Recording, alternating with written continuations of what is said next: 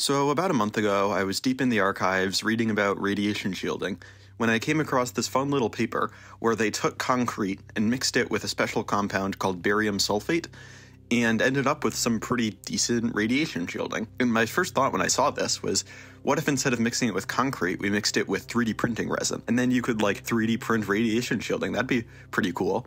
But I kind of just forgot about it because I don't actually have a 3D printer to test it out on. I can use the 3D printers at our university's makerspace, but they're not going to let me just dump random chemicals in there. I checked.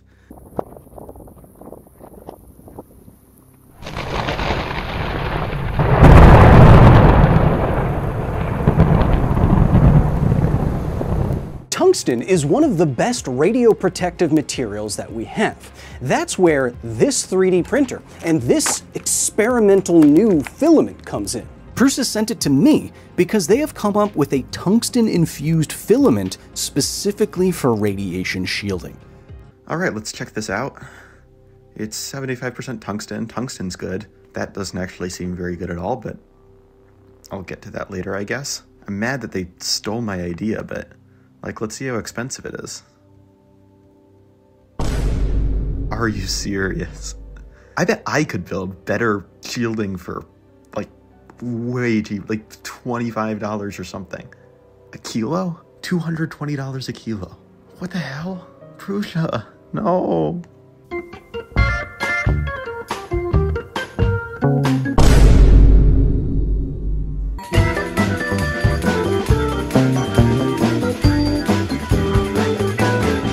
So there's actually only about 4 different types of radiation that we'll sort of normally deal with.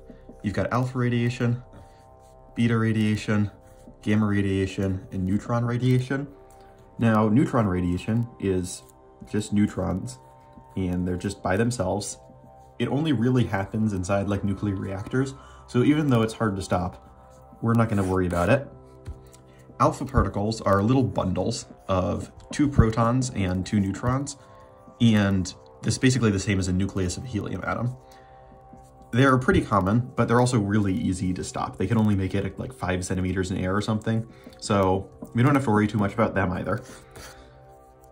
Beta particles are just electrons that are going really fast. They're also pretty easy to stop. Again, you don't worry about them.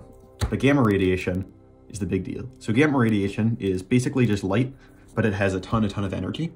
And it sort of varies depending on how high energy it is. So very high energy gamma rays will be much harder to stop than very low energy gamma rays.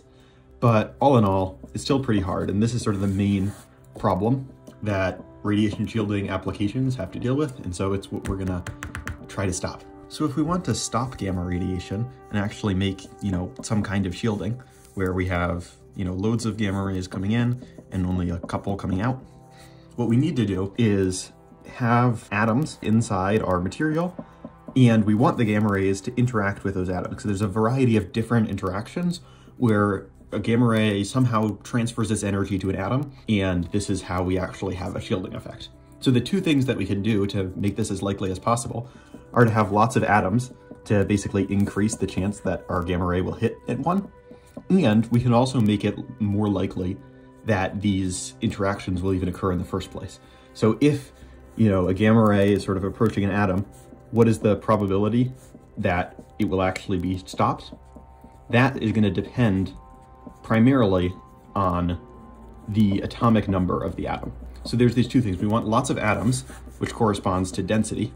So we want very dense materials, and we also want materials with a very high atomic number. So those that are at the sort of the end of the periodic table. It turns out, thankfully, that a lot of high-Z materials, so materials with high atomic numbers, also are very dense. So this is really the main sort of criteria that we want to work on. And the reason barium sulfate is good radiation shielding is because barium is a very high atomic number.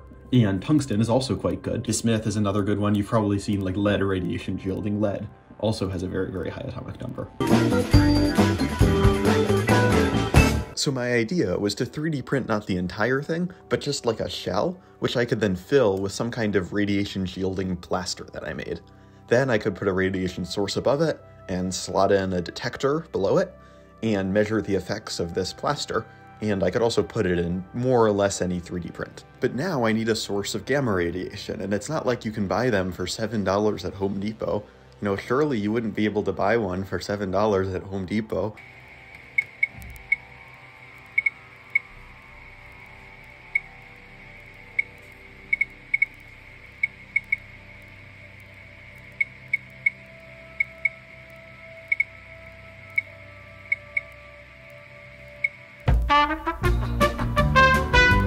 So remember alpha radiation, which is just 2 protons and 2 neutrons, and it's pretty easy to stop? It turns out that it's so easy to stop that smoke particles just in the air can stop it too. So if you have a source of, alpha particles and a little chamber where smoke could go if there was smoke, and then a detector, you can actually detect smoke that way. And that's how a certain kind of smoke detector called ionization smoke detectors work. But what matters for us is that you need that source of alpha particles, which is usually the isotope americium-241. Americium-241 is radioactive, which means that its nucleus is in some really, unstable high energy state. And it's going to eventually decay, and we're going to end up with a nucleus that's of a totally different element, so different number of protons and neutrons. We're going to get there by releasing that energy in the form of an alpha particle. So those 2 neutrons and 2 protons are going to escape, as an alpha particle out of this process. But we're not done yet. As far as smoke detectors are concerned, we're done. But this is not a stable state yet. We would call it a metastable state. And so usually write this something like 237M Neptunium. Because what will happen is, even though the number of protons and neutrons is right, we can still sort of rearrange the nucleus to end up in a lower energy state. And when we do this, when this transition eventually randomly happens, it will release gamma radiation at about 60 kiloelectron volts of energy. And so even though they're really alpha sources inside of a smoke detector, they're also secretly gamma sources.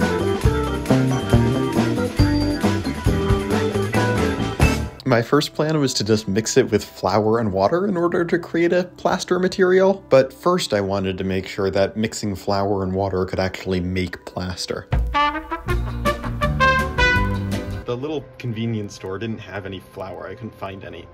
But they did have pancake mix, and that's probably close enough. It says it's basically just mostly flour. This is a stupid idea. I love this so much. Anyway, fuck it, we're doing pancakes now. So I mixed up pancake mix and water, and it made a pretty decent plaster after a day and a half. And so I tried it again with some barium sulfate that came in a very, very not sketchy bag of white powder. And it's very heavy. It's good. And it seemed to work pretty well.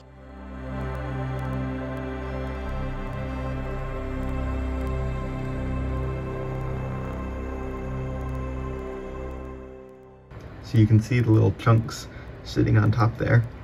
And yeah, that's the thing going off, and I've been taking data for a while now. And I got this. It actually works. I made radiation shielding out of bloody pancakes until a week later. The smaller sample looks fine, but then if you look closely, there's some black stuff, which is weird. And you can see quite a bit more of it here. And it does kind of look like mold, which I honestly probably should have guessed, given I basically just made pancakes and left them out for weeks. So that was a fail. On to attempt 2. Now that I was using a big bucket of real plaster and was actually gonna measure things out this time, I figured I should probably do it outside. The only problem is that since I'm in the dorms, I ended up doing it like by the sidewalk in the middle of the night. Don't worry about it, this isn't sketchy at all. Everything about this project is very above board.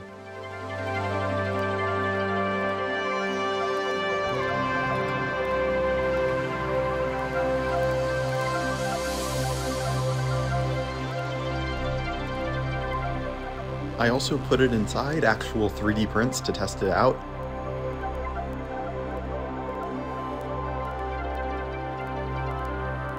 And they looked really nice and clean, so I threw them in the Geiger counter setup, and when I took some data, it actually worked really, really well. But I still don't know if it's better than Prusa. Now, the way we usually quantify how good or bad radiation shielding is with what's called the half-value layer, which is basically just how thick of a layer do you need in, like, millimeters or whatever, in order to have half of the incoming gamma radiation pass through. And Prusa actually provides this number on their website. But remember when I said very high energy gamma rays will be much harder to stop than very low energy gamma rays? The number on their website is for 140 kilovolt electron volt gamma rays, which are much harder to stop than the 60 kilo electron volt gamma rays that I'm testing with.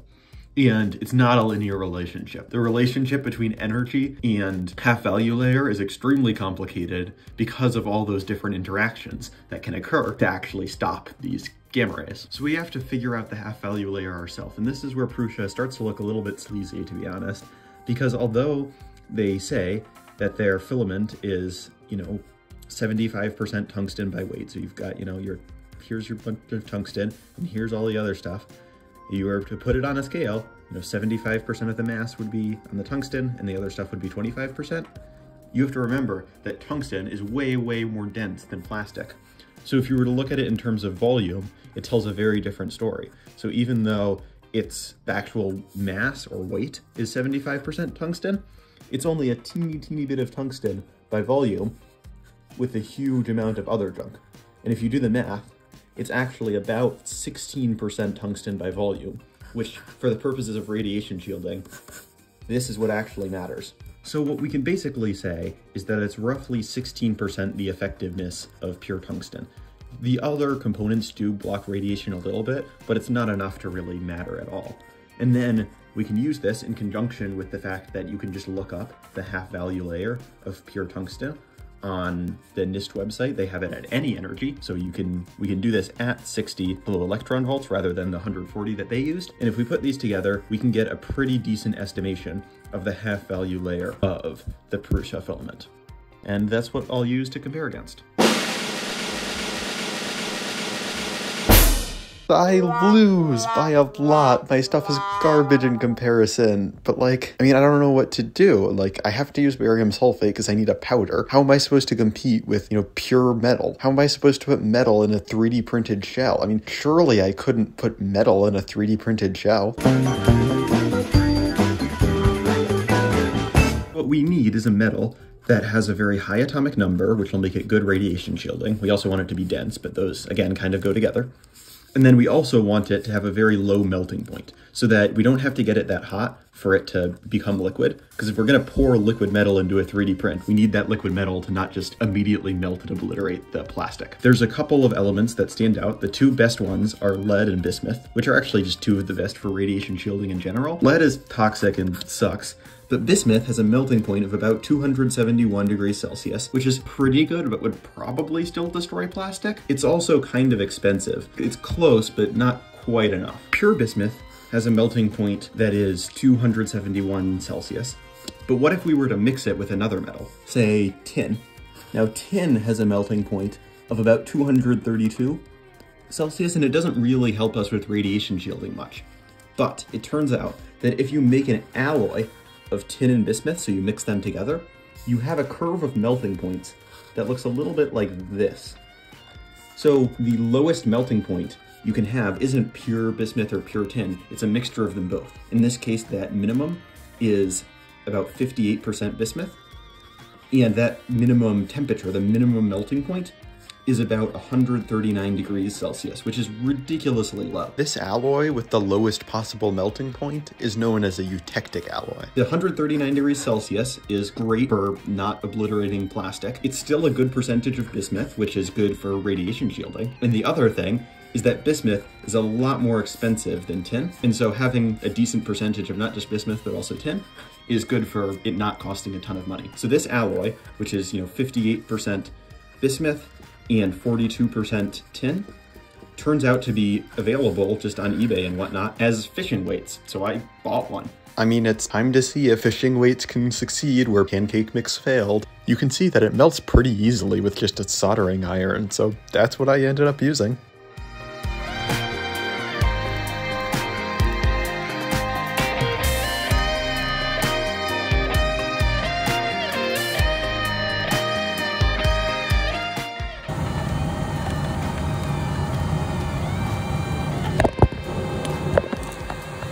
Yep, my phone dropped into a pile of molten metal, and somehow was perfectly fine.